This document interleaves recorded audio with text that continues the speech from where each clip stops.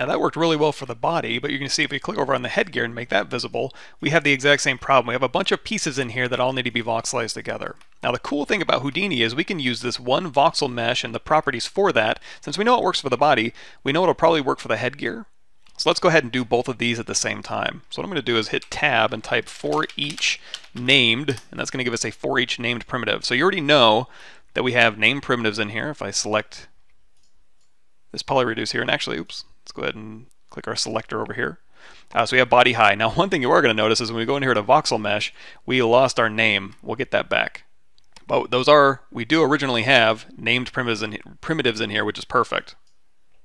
So let's do this. This voxel mesh here, if you just take this node and just shake it, that'll go ahead and disconnect it here. And I want to put both of the body and the headgear into this one for each loop so I can run the voxel mesh on both of those at the same time. So what I'm going to need to do is hit tab and type in merge. And we're going to temporarily merge these. And by temporarily, I mean we can always split it out later. So we're going to merge both those together, and you can see we have body and headgear back together.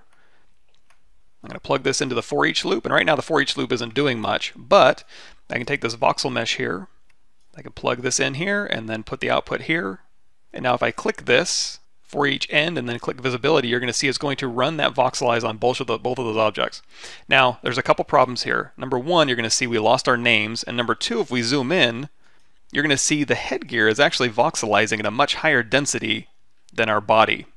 And that's because if you click on voxel mesh here, we have it set to custom, but bounding box relative is checked on. What that means is it's taking the bounding box of the headgear and voxelizing it at that resolution, and then taking the bounding box of the body and voxelizing it at that resolution. So you're getting two different results. So here's what we're going to do to play it safe. I'm going to drop our resolution back to 0.1, very, very low, turn off bounding box relative, and now I'm going to dial in the resolution that I need. So again, we'll start out slow. We'll say 0.01, and now you can see the resolution between both of these is the exact same. It's using the same bounding box for both.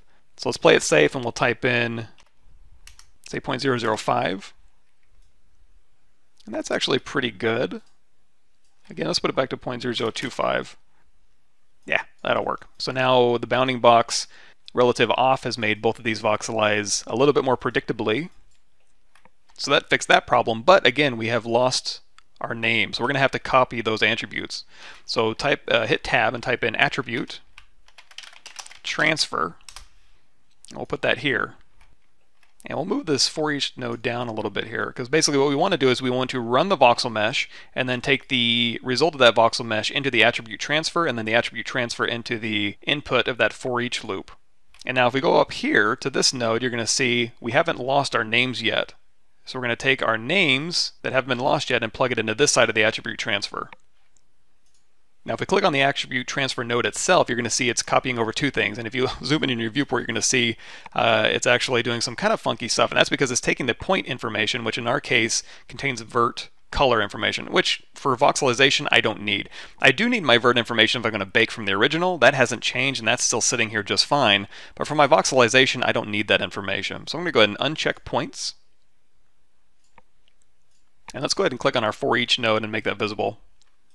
And now you can see actually we've got our names back even though we didn't specify. But if we go to attribute transfer, we have primitives turned on. Let's play it safe. Go ahead and click this down arrow and click name.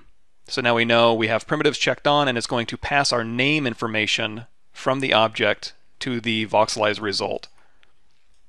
So now that we've done that, let's go ahead and split this again. So we can hit split, hit tab, type in split, and then now we have this one. Let's go ahead and split that body back out. This down arrow here, we'll go to body high.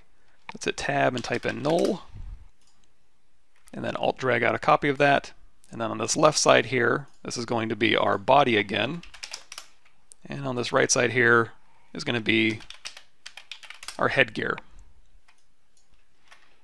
So up to this point, we've taken our body and our headgear, we've voxelized all these individual pieces into one solid mesh for game resing. And then here, I'm going to take these eyes and just move these down, move glass down, and move teeth down, so we can start focusing in on how we want to process the rest of these for game res, as well as the body and the headgear.